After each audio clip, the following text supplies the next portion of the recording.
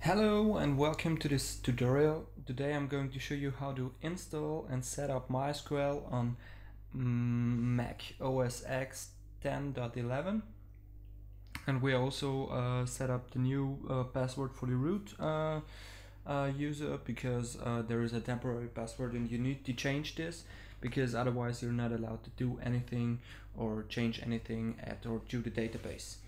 So let's start by navigating to this URL. I already did this, and we are here on the download MySQL community server and download the newest version of the DMG archive for Mac OS X. Click on download. You don't need to log in. Click just no thanks, just start my download. I already did this, so I'm clicking on my DMG and I open this file. And I click on continue, and I click on accept if I accept the terms and conditions of MySQL. If you not agree with them, then click decline, but otherwise, but if you do it, you're not able to use MySQL, so click on accept. Here you can change the directory of your installation. It's not recommended because it's a good folder here. Click on install. Now you need to type in your computer password. It will install. It may take 1 or 2 seconds. And now it's really important that you remember this temporary password that pops up right now, because otherwise you're not able to change anything at the database. So I make a screenshot of this, click OK, and close this. I go to the Finder. This is the newest one. Yes, I open this, then go back here. I open the terminal, sudo dot. I just type in dot. It's not a comment, so it will say it's not a comment, but I can now type in your computer password. Try again. But now you can multiple options. You can do multiple operations. Now navigate to your directory where MySQL is installed. It's installed in MySQL. And in bin we can use some functions or operations. So we say mysql dot u root p, and now there is an error. I show you because I think it's very important to know. If you click enter, you need to enter the password for MySQL, the temporary password for the root. So type it in.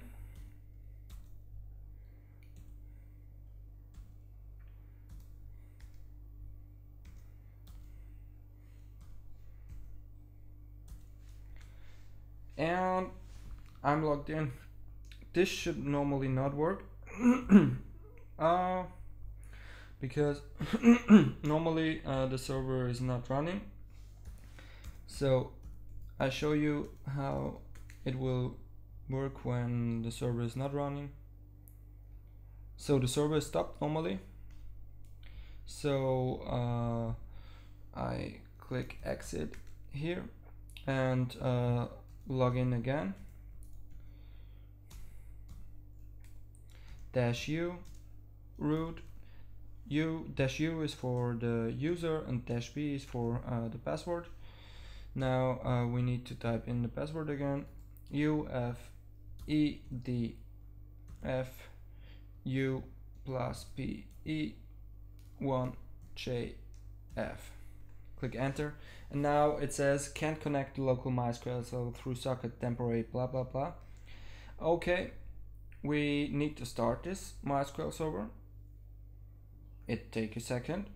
Now it's running, and you come to this if you click on system preferences and click here on MySQL.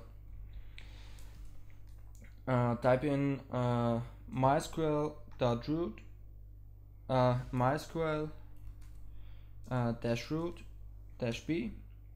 Type in the MySQL, the temporary password. It's you have another password. So type in your password. And now we're logged into the MySQL operation system. So you can't do anything to this database right now, because when we say use MySQL, it says you must preset your password using alter user statement, blah blah blah. Okay, so now what we are going to do is we are going to set alter user password expire never. Don't do this on a normal server. Just do it on your local server or local host, because it's really a security issue if you do this. But I do this right now because I don't want to change my password every now and then. So I enter this. It's not running. Okay, I need to set up my user password before. So I enter this statement: set password for root at localhost equals password, and now insert your new password. I say root. You can insert whatever you want, but you need to remember this one. Okay, everything works fine, and now we can use this statement because I don't want to change the password every now and then. So I say okay, everything works fine. Now I go exit, and if I want to log in again, mysql -u root -b, and if I insert my new password root, it works. And if I click use MySQL, it will allow me to read the database. So everything works fine. And that's it for this tutorial. I exit and I say goodbye. Thanks for watching. Don't forget to give me thumbs up if you like this video. Don't forget to subscribe to my YouTube channel to get every now and then new videos. And if you have any questions, any doubts, let me know in the comment section. I will try to answer any questions. And of course, if you have any troubles in some other programming stuff, let me know, and I will try to help you or make a tutorial on some things. So see you again soon. Bye.